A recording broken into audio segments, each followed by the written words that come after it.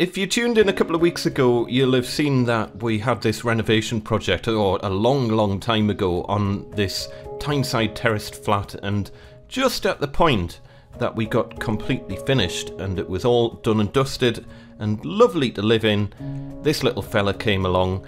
Did we put our feet up and enjoy some irreplaceable family time with our newborn? Of course not. We bought another renovation project. So the water comes in here and the sink is now fully functional. And when we're finished, the water comes out there, into the bucket under there. Job's a good one.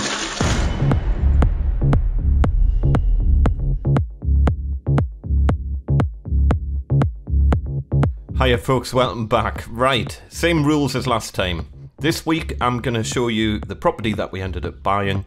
I'm going to show you some plans, and then you can pop down in the comments below what you would do with a property like this. So today I'm going to give you a full tour of what we ended up buying, why we bought it, why we ended up moving when we'd only just got the previous place the way we wanted it, and then same time next week I'll give you the full guided tour of what we actually ended up doing to the place. If you remember last time, and I'll include a link to the video from the last renovation project, we were in a 2-bedroom terraced flat, and our firstborn was now on the scene and causing havoc. And this place came up for sale, and it had something going for it that, when you see it, I think you'll understand why we just had to kind of go for it and buy it, and bite the bullet and do another renovation. And if you've ever tried to do a renovation with a newborn on the scene, you'll know it has its challenges.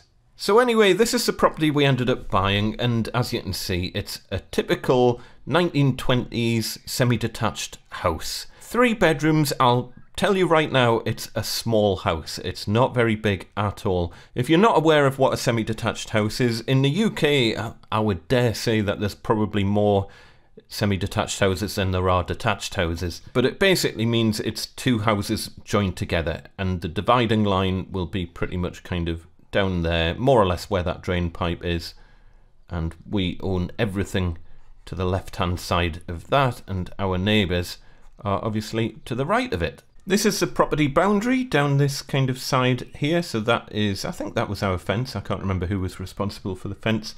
And we've obviously got this kind of big area to the side here.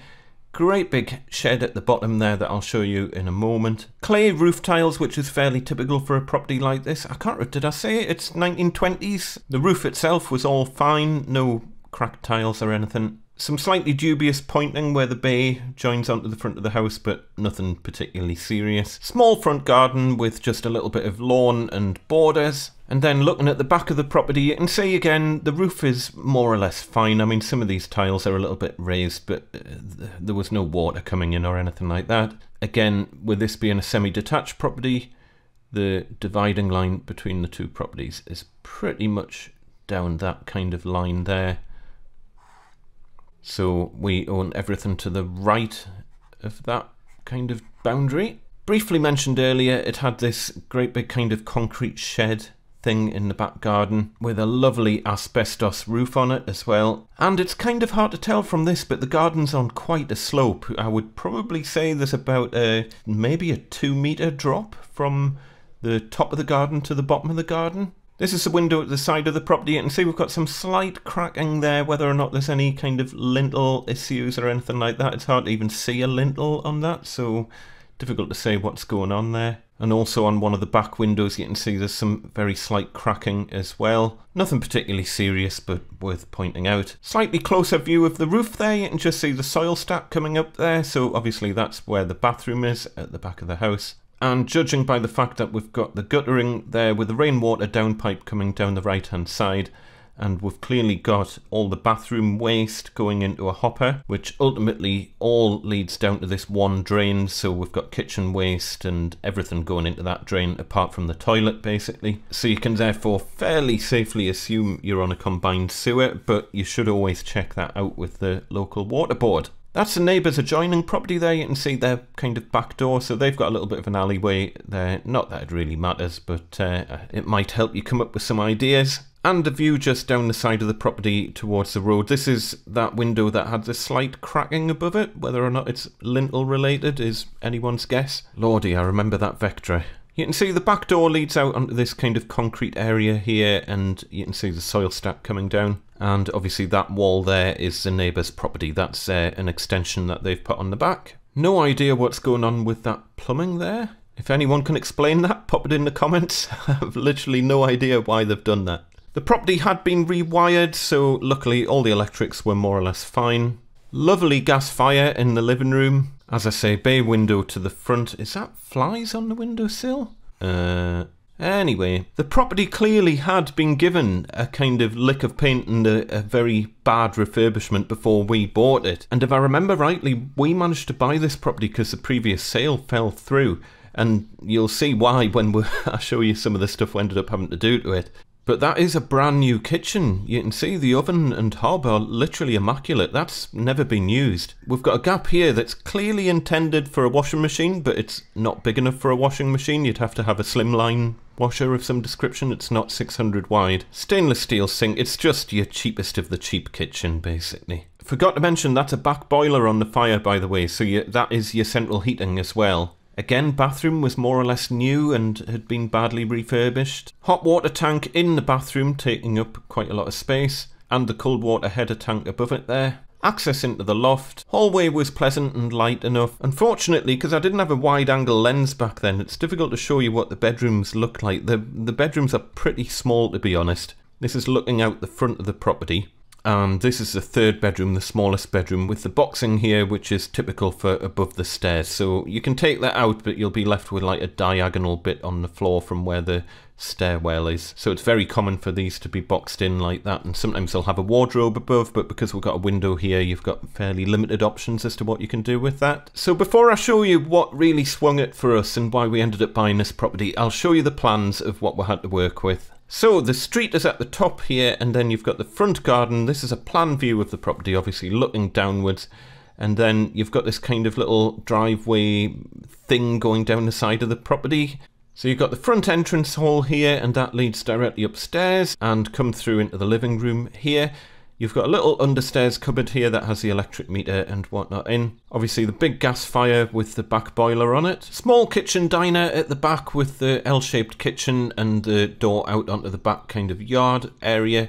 So this is all concrete. I've only shown the concrete area of the back garden. I haven't shown the garden itself yet. And then upstairs we've got the stairs coming up here onto a little landing at the top. We've got bedroom 1 at the front there. We've got bedroom 3, which you can see it's barely big enough to fit a single bed in. In fact, I don't know if you even would fit a single bed in it. Tiny bedroom 3. Bedroom 2 at the back there. And of course the bathroom. You can get a good idea of the scale of the property there. Now if you imagine turning this plan upside down so that the bathroom is at the top of the picture, then you can get some idea of the dimensions of each room. So you can see the little bedroom there is only 2.3 by 2.1 meters. It's tiny. Bedroom 1 at the front there. I'm only calling this bedroom 1 because it's a little bit bigger than bedroom 2 at the back there, but which one ends up being the master bedroom? Well, I'll let you know next time. By the way, ignore this plan of the bathroom because the bath isn't up there. There's a cupboard thing up there. I'll just draw it on this one. So as it stands, the bath is kind of up towards the top here, and then there's a cupboard here that has the hot water tank in it. So why, I hear you ask, when we've got the joys of a newborn, did we move out of a fully renovated flat with quite big bedrooms into a semi-detached house that needed quite a lot of work doing to it? Well, to put it simply, we fell in love with the view from the back garden. It overlooked a golf course, and the back garden itself was a decent size as well, so it really was the thing that swung it for this property. I mean, the garden was fairly overgrown when we first moved in and you could barely even see the golf course. But, you know, we thought this has got potential and we can do something with this. One other thing that I want to show you is under the floor. Unfortunately, this property's got quite a big crawl space under the floor, probably about 1 meter high, so a good bit of room to move around. But we've got a slightly worrying thing in this picture here. I don't know if you spotted it, but it is, of course, this here. And that is a lead water supply. Ignore that really bright thing coming down there. That's just an electric cable with a flash shining off it. But the thing that we're interested in here is this little grey pipe snaking along the floor there. So I'll just draw a line next to it so you can kind of see it's under a bunch of bricks and all sorts. And then this is the front of the property here. And as I say, that is unfortunately a lead water supply coming in from the street side. Not the end of the world, but it is something that needs to be sorted out. We knew this was likely to be the case because when we first had our viewing on the property, and I would always recommend that you try running the taps and just check that you've got decent water pressure, and the water pressure was terrible, and I knew straight away this has almost certainly got a lead supply. Not only do you have the potential dangers of having lead in the water, but also over time the pipe can tend to squash and you lose all of your water pressure. And that's just another picture there of the lead supply coming up from floor level and through into the kitchen. Of course, the disadvantage of having a decent sized crawl space is that people crawl around in it and knock holes in it and don't bother rebuilding the dwarf walls, so that's something that'll need sorted out. But you can see the joists and floorboards are all in perfect condition. In case you're wondering, this metal pipe here would have been the old gas supply to the property, but that wasn't used anymore. You can see where the gas supply comes in, where the gas meter is at the top corner of the property there, and that's nowhere near where that old iron pipe is. So fortunately that was one less job we had to worry about. So there you go folks, let us know in the comments what you would do with a property like this, and I'll show you what we ended up doing next week, same time. Assume there's a budget of about 20 grand or thereabouts. I'll pre-warn that we're not looking at a renovation anywhere near the scale of the one that you saw last time, because unfortunately to do anything fairly serious to this, it would have been prohibitively expensive. So don't assume you've got a blank checkbook to do whatever you want here. We're going to have to rein things in a little bit. And by the way, last time, no, you can't do a loft conversion for 15 grand. But yeah, let us know what you would do. 20 grand to spend. How would you turn this property around? All will be revealed next week, so don't forget to hit subscribe if you're new to the channel. Take care folks, and I shall see you next time. Tatty bye!